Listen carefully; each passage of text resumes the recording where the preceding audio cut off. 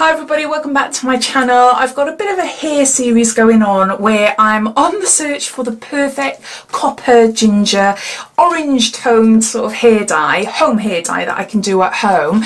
There is so many out there that are just too red, and that is not what I'm looking for. And I know there's a load of you out there that are on the same search as me. I tend to find amazing ones and then they discontinue them. So I'm constantly on the search to find the perfect ginger, and I'm getting really frustrated, really frustrated. I've got a playlist going on. I've done this now about 4 or 5 times on my channel, and yeah, I've got another one for you, and it's a hair dye I've never used before, not the shade anyway. It's Clairol Nice'n Easy, and this is 8WR Golden Auburn. Normally I opt for a base shade 7 and I go for like about 45, something like that, so quite a bright copper. But I decided, do you know what, I'm going to go a little bit lighter, so I've opted for a base shade 8. Now it just tells me WR, so it doesn't tell me the actual number of what they're using, so I don't really know how copper it's going to be, but I don't know. Look at the colours on the back there. I'm hoping for that, obviously, but my base shade naturally is about that, so even if it gets to that, I'm quite happy, because that is still a quite natural looking auburny, light auburn shade. We'll see, we'll see. So yeah, the last time I used Clairol Nice'n Easy was about 10 years ago, maybe longer, I'm not too sure, and I had grey hair then. I've got a lot of grey hair now. I'll show you what my hair looks like when it's down now. But yeah, I remember it not covering my greys really well, even though it says 100% grey coverage, and my auntie and my mum, this is their go-to hair colour, and they swear that it is amazing. So, you know, being 10 years or longer since I last tried it, I thought I've got a ton more greys, so let's give it another go. Now I bought this for something like £3.50 or something like that on Amazon, but you can get them in like Boots and Superdrug for around £6. Sometimes Boots do a deal where 2 for £10. So this colour is not going anywhere. This has been out for a long while, and as far as I know, it's going to continue to stay out there. If it's amazing, my gosh, wouldn't it be great to have a go-to hair colour that you just know it's going to be there every like 5-6 weeks or whatever that you dye your hair. You just know it's going to be in the shops. No hassle. I would love that. I would love it. Yeah, so I thought I'd give it a go and show you. Natural looking, nice and easy. Conditioners built into every step. Blends of tones and highlights. This is a permanent and it's one application. It goes into doing allergy tests and things like that. Now I did try this, so I have tried it and it's fine. Obviously I've tried it in the past, but you know, things change, don't you? I'm on medication for like thyroid and things, so something could react with some hair dyes, and I haven't used this for such a long time, so I thought I must do a allergy test. Hopefully it's good. So yeah, let's show you what's inside. So it's in 3 steps, as most home dyes are. So you've got the first step, which is the actual colourant. Then you've got the second step, which is your developing lotion. So I'll be putting the colourant in the developing lotion, giving it a bit of a shake, and then applying it to my hair. And then finally we've got the conditioner. Now this is usually the really lovely part of the hair dyeing process. Just makes your hair feel absolutely gorgeous. So yeah, so it just says CC Plus Colour Seal Conditioner. Got some disposable gloves, and then you've got a little information leaflet here, and then it goes on to showing you the differences in applications. So as all home dyes do, they tell you if you've got regrowth, as it's a different process to if you want an all over hair colour. So I have got regrowth because I am going to be dyeing it a similar sort of colour to what my hair is now, but obviously you will see in a minute how bad my roots are. So I'll be applying it to my roots and then leaving it on for 20 minutes, making sure I've got a bit of hair dye left over, and then after 20 minutes I'll be putting the rest of that hair dye through my hair so it brightens and evens the rest of my hair, and I'll leave that on my hair for 5 minutes,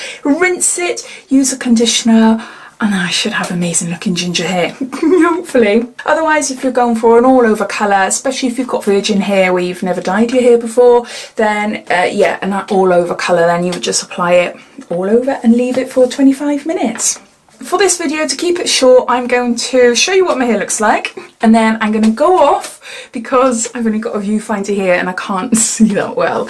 So I'm going to go off, apply the hair colour to my hair, come back, tell you about the process, tell you about how liquidy it is, how difficult it was getting onto my scalp, things like that, and then I'll go and wash it off, come back and I'll do a bit of makeup so I look a little bit better than what I do now, and then yeah, I'll show you the final result. So my hair then, woo! So you have to apply this hair colour to dry hair.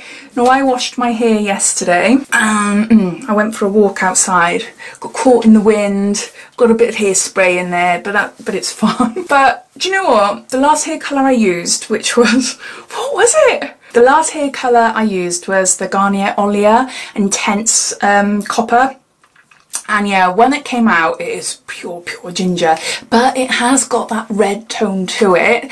It covers well, but it tends to be a little bit streaky, and I didn't like the fact that there was a big difference between my roots, which tend to be a little bit more red than the rest of my hair. So this is now 5 weeks, 5-6 weeks, something like that. And I know it looks a mess, but I actually really like the shade of this hair colour here. So you can see it looks almost like an ombre effect. You've got the roots there, then you've got like a darker colour there, and then it fades into a pale copper, which I really like. I do really like. But my hair gets to a point, as well as needing my roots to be done, the rest of my hair, especially down here, it gets like hard to look after. It doesn't look as nice. It's like the shine has come out, but then when I dye my hair, it's like I'm injecting some oomph back into it, and I can do a lot more with it. It is weird. So if I could stay this sort of colour, I think I'll be quite happy, because it's quite a natural light auburn. Right then, there's my roots. There is a lot of grey mixed in with my natural, you can see a lot there. So yeah, I'd say I'm about a base shade 6 at the moment. When I was younger, I was a bit darker, so more like a shade base 5. So I am going up 2 shades. I just hope that it lightens and blends nicely. And I wanted to have a bit of a regrowth there so that I can really see if it does cover my grey really well. Yeah, I'm just going to mix the hair dye together in with the developing lotion. If you're watching this wondering how I colour my hair at home, I have done videos, my earlier hair dyeing videos, I have done it, and I used to be a hairdresser. I'm a qualified hairdresser. I haven't been doing hairdressing, not professionally, for a long time. If I did, I'd have to retrain basically, because things change, don't they, all the time. But for me, I do it all slapdash, so you wouldn't be learning anything from me, unfortunately. Like if I was doing someone else's hair, I would put a barrier cream around the hairline so that the dye doesn't go on their skin. I would also section into like a hot cross bun all the hair and do a little section at a time. So yeah, it's a lot different doing it on someone else than doing it yourself, so it's fine. And because I got really thin hair, I got really thin fine hair, so it's really easy for me to get in there to make sure that I've like massaged it all in properly. If I had thicker hair, then yeah, I'd have to get someone to help me. So I'll just shake this up. It looks quite runny. Woo! Oh dear. I'm just going to do my parting just down here, just so that you can see what it's like and how thick or how runny it is, and then I'm going to do the rest then in my bathroom so I can really see what I'm doing. Alright then. Forgot to put blinking gloves on, didn't I? Oh, there. See, I can't look properly because I'm in the viewfinder. It does feel quite runny. It does feel quite runny, so you have to be really quick, I think, in applying this. Right, I'm going to go off and finish it, and then I'll be back. I just applied it to my roots, so I'm looking pretty freaky at the moment, and I managed to put a little bit on bits of my hair, but hopefully it'll be alright and it won't lighten too much. But yeah, easy to apply. It is runny, but it means that you can cover more space, which is quite good, especially if you've got thick hair. I would still recommend, especially if your hair is longer than your shoulders, getting 2-pack if you've got really thick hair, because there's nothing worse than having a patchy home hair dye, especially if the wind blows from behind and you see around your crown little patches that you've missed. Not good. So yeah, I am impressed with the formula. It is runny, you've got to work quick, you've got to massage it in quick, but it does mean that it's more spreadable, so you can cover areas quicker and saturate them, which is good. So that limits any root patches. So I'm keeping it on for 20 minutes now. What I do like is the fact that it's not purple, because purple hair dyes, they scare me. They don't turn out purple, but yeah, it's always like you put it on and you think, oh heck, what have I done, what have I done? But no, it's fine. It's white, you can see it's lightening my roots already. Yeah, I've wiped around my hairline. Should have had a barrier cream, but it's just me, I'm slapdash. This is just the way I do it. So the main aim of this video is to show you what it looks like, my thoughts on this particular hair dye on an already ginger home dyed hair colour, but yeah, see how it dyes my roots and how it blends and things and how it feels. So I'm going to go off now and then I'm going to apply the rest for 5 minutes, so the next time you see me, hopefully I'll be looking gorgeous with my newly ginger dyed hair. Fingers crossed. So this is my final look. So I've washed my hair, blow dried it, given it a little bit of a wave, and yeah, done my makeup, so I might look a little bit different to when I started this video. My thoughts on this colour, well, when I was rinsing it, I was like, ooh, this is the perfect ginger, and in all honesty, now that it's properly dried, I can't see a difference with this colour down here than my pre-dyed hair colour that I had an hour or so ago. But so that is good. It does feel nice. It's okay. The hair colour is alright. Yeah, the conditioner is lovely. It does feel nice. The only thing I don't like is that, and I knew this could be an issue, was because I've gone up an extra lighter shade to a base shade 8, obviously with copper in it. Even though it's dyed my roots, you can still see that it's lightened it a little bit. I'll just come up close and show you. You can still see little flecks of grey as well. It's not bad, but it sort of blended the grey into the colour. It hasn't completely covered the grey dramatically.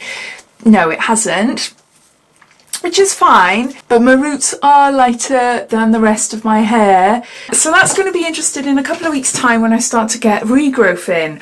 So you know, so I'm not too sure about that, but it's okay. It's okay. No big dramatic difference. I do like the fact that it hasn't changed much of the bottom here. I was hoping that this would lighten up a little bit.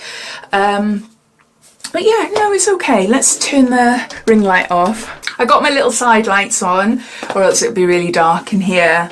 So you can see the true depth of this colour then. It's a really nice copper. It is a really, really nice copper. I really like it. It's just the roots, that's the only thing. Yeah, it's covered really well, you can see there. It's covered really well. Overall, I'm happy with it and I would use it again. It's definitely a ginger, which is good. There is no strong red tones running through it. Obviously, it's a warm colour, but no, it's the type of ginger I really, really like. It's not vibrant copper, but it's just a nice, natural looking auburn copper colour, so I really like it. It's just the roots, that's the only thing.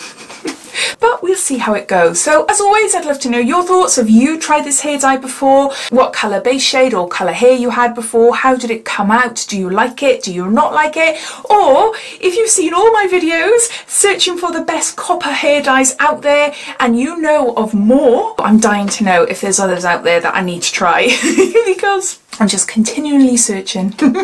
So I hope you enjoyed watching. If you did, it'd be lovely if you give me a big thumbs up, and if you haven't done so already, please subscribe to my channel for lots more videos to come. So take care and I'll speak soon. Bye.